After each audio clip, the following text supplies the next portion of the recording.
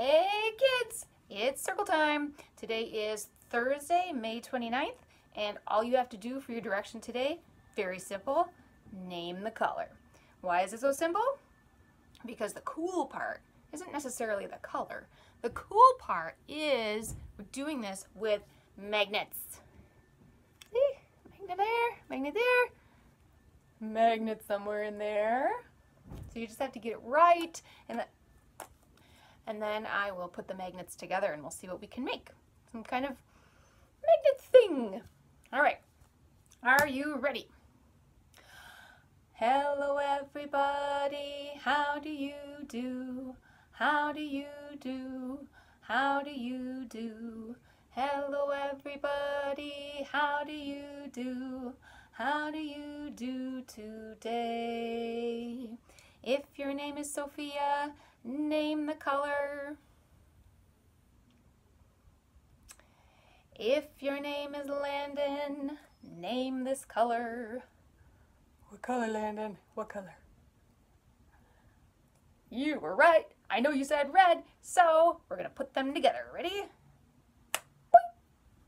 It's really cool. Magnets, they stick together. If your name is Journey, name this color. Oh, Journey, what color have we got here? Green. All right, now let's see. Is it gonna? Oh, yep, that was the right side. Like if I would have put this side on, it wouldn't have stuck together. It just kind of pushes apart because some magnets don't get together. They have to be the opposite kind. See? If your name is Brittany, name this color. It's yellow. You were right. Bing. If your name is Brayden, name this color. Oh, it's kind of hard to see. Here. Yeah, I don't know. Can you see that, Brayden? What color is that? Blue. Blue. Yeah, I'll show you. That it wouldn't stick the other way, though. Whoa, whoa. Nope, nope. Oh, wait a minute. Oh. Inside the ball is both ends of the magnet. So yeah, it does stick. Silly me. Not refilming. If your name is Thomas, name this color. It's red. All right, look, look, look. Oh, it's reshaping itself. Look at. Okay, we're gonna put the red one on. I'm trying to make it so you can see. Ah! Oh no, it's falling apart. Trust me, nobody got it wrong. Nobody got it wrong. It just came apart because the magnets are getting kind of heavy.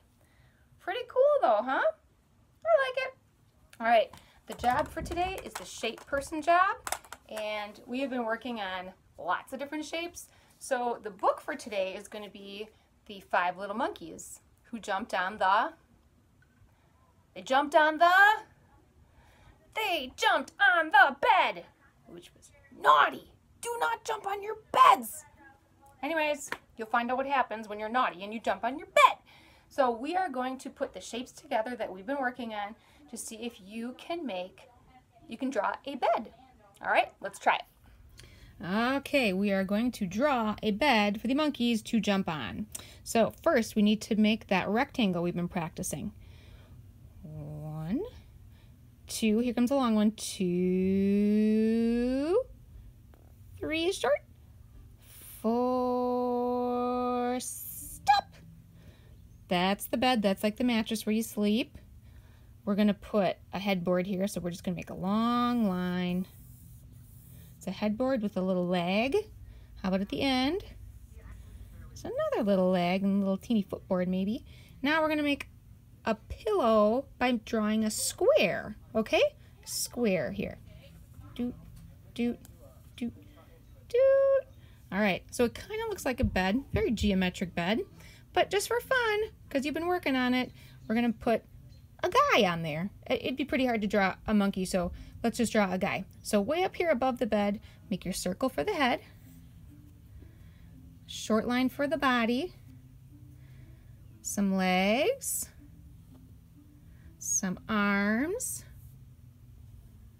2 eyes, a nose, and a smile because he's having fun, though he should not be jumping on the bed.